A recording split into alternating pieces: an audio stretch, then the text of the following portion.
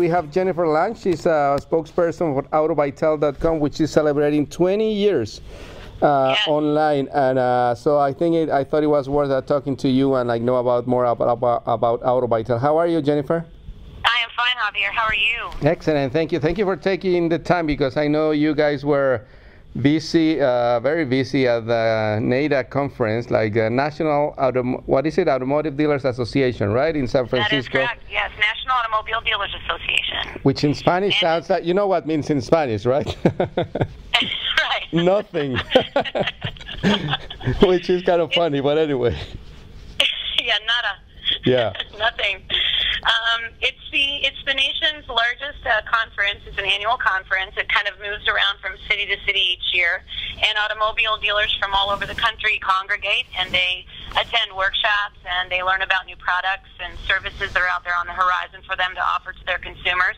So it's a big show, and it's an exciting event for them. And yep, we just got back. So it's not a public event, right? It's more for like the industry insiders. That's right. It's an industry. Yes, it's a trade show. That's exactly right. So tell us about AutoBytel, because from what I understand, it was like the first website with all information about new and old cars, and it's 20 years. I mean, like when we talk about, for example, the newspaper industry or the print industry, I mean, or TV, whatever, we're talking about 50, 60, 100 years, and that's the whole story of the industry. But online, we're 20 years, and that's the whole story of everything online. So you started it when there was nothing really. Right. We were the world's first automotive website. Essentially, we pioneered automotive internet, and we launched in 1995. And here's a little piece of trivia. The reason it is called AutoBytel is because the original founder, Pete Ellis, he was a former car dealer in Southern California, and great marketer. He had commercials on TV, really exciting, fun guy. And he came up with this idea to sell cars on QVC to the phone-in QVC, audience. wow. Yes, and that is the reason why our name is AutoBytel, because that was the original concept. And then he heard about the internet, so then it became Auto by Telecommunications, and that's sort of how we got our start. Initially, we were in a very small office in Corona del Mar, California. There were a handful of people working for the company, and that's how it got started. And since then, we've had 20 years of excellence and innovation in the automotive industry and in the online automotive space. It's been an exciting ride. Yeah. So what kind of services and information can the audience find in AutoBytel.com? At AutoBytel.com, people can essentially find all they need to know about buying and owning a vehicle. So they can compare new cars, they can find out what their used car is worth, they can read reviews, they can watch test drives and video reviews of vehicles, and most importantly, they can submit a lead or what we call a purchase request to buy a vehicle of their choice. And that lead is then sent to one of our dealer partners or a host of our dealer partners, and then they can essentially purchase the vehicle at the dealership. So pretty much everything you need online to shop for, research, buy, and own a car. Yeah. So for some people, I read a report a few months, or actually a couple of years ago, that when someone is searching online for a new car, they visit up to 18 websites, and that's like so overwhelming and even like confusing, I would say. So what's the difference, or what's the advice that you will give the audience to like do a good research online to buy a new car? I would say to consumers, information is power, and there are a lot of sources out there. Really dig deep into it. If you have your mind set on a specific segment of vehicles, let's say, for example, you have a family and you're interested in a let's say maybe a larger vehicle, one that can accommodate your kids and your gear, really sort of dig deep into that segment of vehicles, read the reviews, look at what the experts are saying out there. At the end of the day, you've got all of these sources of information, and you really should use them to your advantage. Yeah.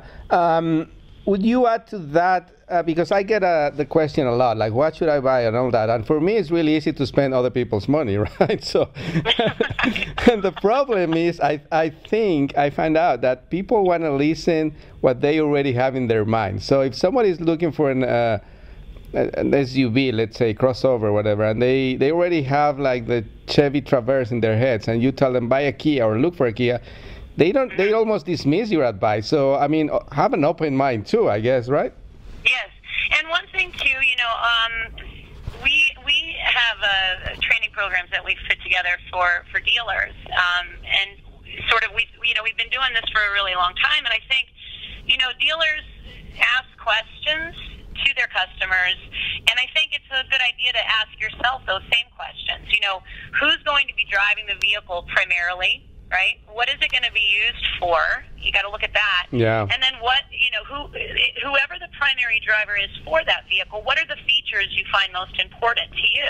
Do you have to have a good lumbar system because you have a bad back and you're going to be driving that vehicle for work, right? Or do you need a vehicle that's versatile? You want to be able to tow something behind it? Do you need something that is efficient because you do a lot of traveling and you're environmentally conscious? So I think those three key questions are very important to ask yourself. Yeah, and then obviously the budget. I mean, what's the most appropriate allowance of money that you should spend in a car? Because I once heard a formula like 10% of your income. That's the most you should like invest and consider, not only the car payment but the insurance and the maintenance and the gas and all that. Right. And you know what? It falls around. That's about the average range. And what I would say too is don't forget. There are actually information out there that will tell you what the ownership costs of that vehicle are. So the fuel. So what's it going to cost to insure it? What's it going to cost to maintain it? You have to look at all of those elements too, because think about it. You're going to own that vehicle. It's the second largest purchase next to a house. Yeah. You're going to own it for a number of years. So you've got to look at not only what can you afford in terms of a monthly payment, but all of the other costs that go into that. So be sure to take all of that into consideration too. Yeah. We're talking to Jennifer Lange. She's the spokesperson for AutoBytel.com, which is celebrating 20 years of existence. And Jennifer, we have like a minute and a half, unfortunately, on this segment, but the service for that AutoBytel provides online is like great. But are we ever gonna get to like a point where we're gonna buy the actual car online? I will tell you this. Dealers are today. A lot of the dealers in our network of dealers are they're consultative. They're consultants, right? And they are product specialists. And when you walk into that dealership, they know their brand and their models of vehicles better than anybody else. And so, really, and quite frankly, dealers contribute significantly to local economies. Look around and you'll see how they contribute to local sports teams, to the local tax, right? So I truly and firmly believe that they are the absolute best people to communicate with, to interact with, to transact with in order to purchase a vehicle. And quite honestly, dealers are here to stay. And today's dealers are consultative. They know that consumers expect they have a high level of expectation when it comes to the car buying process. And so, a lot of our dealers meet those expectations. So. Well, great. Well, thank you very much. And if that happens, if you ever get to the point where you're going to buy the car online, I'm sure AutoBytel is going to be there to provide that service too. So thank you very much for your time, Jennifer, and I hope to have you on the show again sometime soon, like not on the 40th anniversary, but sooner than that, okay? Thank you, Javi. I really appreciate being here. Thanks for having me. Thank you very much. Este programa fue una producción de National Latino Broadcasting.